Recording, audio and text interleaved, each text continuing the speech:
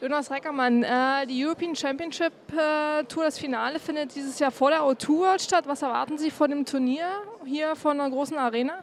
Ja, also ich hoffe, dass das ein Anziehungspunkt wird. Das Berliner Publikum ist ja traditionell Beachvolleyball fanatisch, egal wo, schon verschiedenen Veranstaltungsorten war ja schon das Turnier und das Stand war eigentlich immer voll, egal bei welchem Wetter, und das wird auch hier so sein. Und ich hoffe, dass es eine grandiose Kulisse wird vor der O2 Arena, O2 World, Entschuldigung, habe ich versprochen.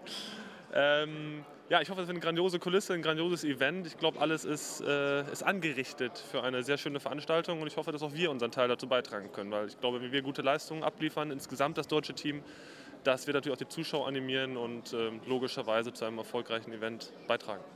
Wie bereiten Sie sich auf das Turnier vor? Ja gut, unser Turnierplan ist klar, wir haben auch vorher noch ein paar andere Turniere. Nichtsdestotrotz ist die EM der Saisonhöhepunkt für uns in diesem Jahr. Dort wollen wir topfit sein und unser Trainer wird so auch so ein bisschen die Belastung und den Turnierplan ausrichten. Aber wir haben vorher noch eine ganze Reihe anderer Turniere und ich hoffe, dass wir uns dort dann langsam für die EM einspielen können. Sie treten hier als Weltmeister an. Ist der Titelgewinn, die Europameisterschaft, Ihr klares Ziel?